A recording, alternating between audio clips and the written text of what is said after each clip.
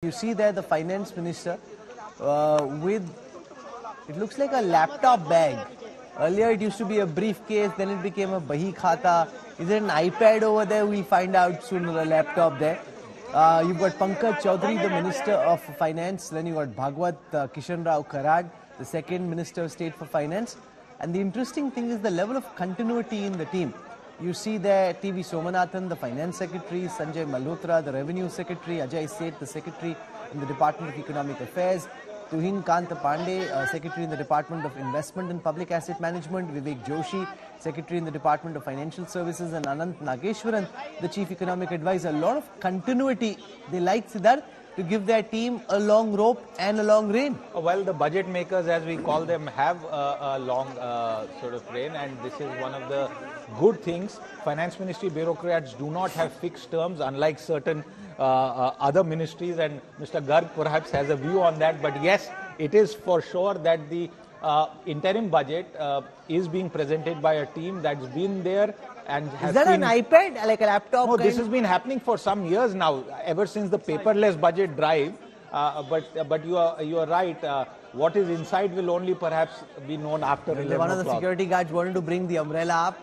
The finance minister said, "No, I don't need it. Don't spoil my style here. I'm good. I'm fine. Thanks." Dr. Garg, you're taking us through the key expectations viewers should have when they're looking at the budget papers being presented in Parliament. So I was saying growth, driving growth is one of the key objectives. The other one is, which is very important in the context of India, is how do you redistribute, how do you take care of the poor, the downtrodden, marginal people and all.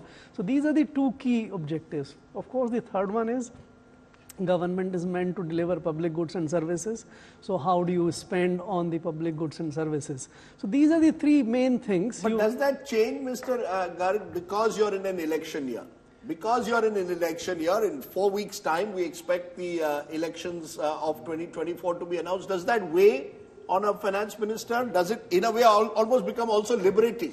That all you need to do is present your report card and maybe make one or two announcements. You don't have to get into major budget-making exercise. Am I correct? That's correct. So you are in the interim budget just before the elections. By the way, all these three priorities are always there. The emphasis changes. The emphasis in the interim budget is more on the redistribution, giveaways, and the kind of thing. But remember, one of the key growth-inducing element in the strategy for last 3 years has been the capital expenditure, which is growth supporting. And therefore, in this budget, the two key kind of announcements which I'm looking for is that how much the capex goes up and how much is brought in the form of what now is being termed as the Modi guarantees, which is basically the redistribution, give more cash to the people, give more support to the people.